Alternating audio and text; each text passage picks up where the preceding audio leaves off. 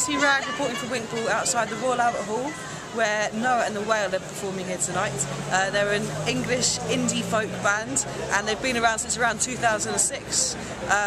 But their big hit was last year, 2011, Life Goes On, and they've become really popular ever since then. My name's Dawn, and this is my beautiful son Jacob, and he got given tickets to see Noah and the Whale by his girlfriend, and then he dumped her. No. And he decided to bring me instead. And I'm his mum and I love him so much. And Noah and the Whale remind me of Jacob. They're a brilliant band, and we're hoping they're going to do the first day of spring so we can cry together. What I like about Noah and the Whale is that they have lots of diversity between their 3 albums, and that they're an awesome live band. I think they've produced quite a lot of great music over the time, and they've changed a lot as a band as well, for the good, I think. For the good. And how different is it seeing them live from hearing them at home? It's quite a bit different. They're very good live. They bring a lot to the stage, like just as far as their showmanship that you don't really pick up on the CD.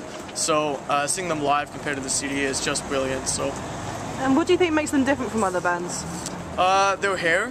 I find their hair and their costume is really quite brilliant. I think we're most excited to see Charlie Fink. Oh God. We really like Charlie Fink. He's amazing, his voice is incredible. And I think all their songs are like, they're all really like kind of different, and like they're not all the same. And they're really catchy, and you like pick Yeah, up and I'm sure the atmosphere is going to be amazing. Yeah. I think, yeah. Hi, this is Lucy Ragg at the Royal Albert Hall.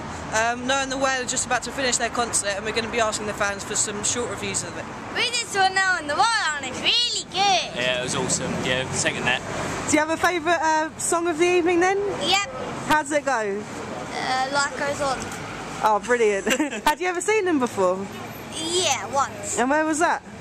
Well, we absolutely loved the gig. It was one of the most memorable I've ever been to. It was gorgeous. It made our month. What were the highlights?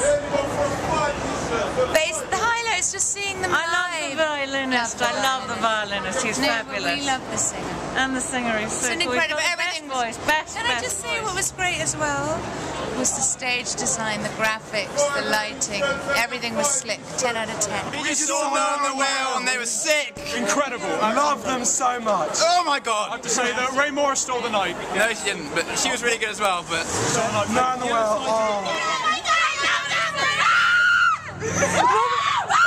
What was your favourite song of the evening? And how does 100%, they were so good. Oh my God, we're like reading the whole time. Hi, this is Lucy Ragg closing up from Winkball outside the Royal Albert Hall, where Noah and the Whale were performing tonight. For the first half of the shift, people were a little bit hesitant to talk, but the excitement soon got going, and by the end of the shift, everyone was singing and dancing and so happy to talk and really enthusiastic about the concert. It seems that they're great performers on stage and really fun to watch and always get the crowd going, so it seems like a great atmosphere. Back to Winkball.